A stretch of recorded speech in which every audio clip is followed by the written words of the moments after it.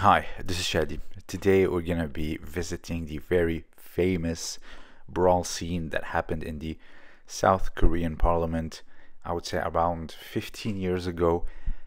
The problem was that they were trying to pass laws, and obviously a brawl happened. Now, I have to make this very clear.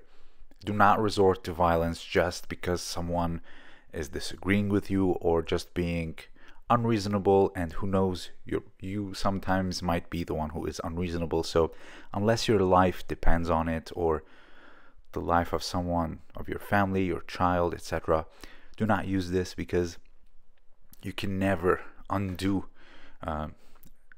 things out of anger. You should always remain calm during times of anger. So the first one here grabs the sleeve and lapel, takes him back a few steps, and then rounds his back and takes him off, catapults him to the back. Classical tomoe, the launching leg was on the collar side or the lapel side because he's wearing the blazer. And as you can see here, a lot of people say, don't do this in outside of the dojo, etc. However, you should know that this is not about just dumping yourself. Although the word sutemi, it's almost like you're just throwing yourself out. However, it is about rounding your back, squatting, and then creating the correct momentum. The next one is a failed tai otoshi, and because he doesn't have the sleeve or the arm, he only has the lapel of the jacket. He tried to put his leg out on the side so he can throw him over it, but since he doesn't have the sleeve, and tai otoshi is a hand technique, you have to cut it down with both, kind of like a sword. And obviously he couldn't do it because he only had one hand on his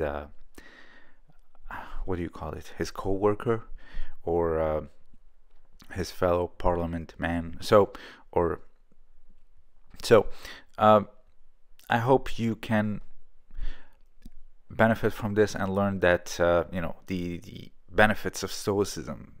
Always be silent during anger, or during happiness, or during extreme emotional moments. These is where you need to be silent at all costs, because you will do or say things that you can never get back, whether it is at work, family, with your partner. Just be careful, because it can be very damaging. And of course, stay safe. Use these when your life or the life of your loved one depends on it. And the goal is to make this society a better place. This was Shadi, and thank you for listening.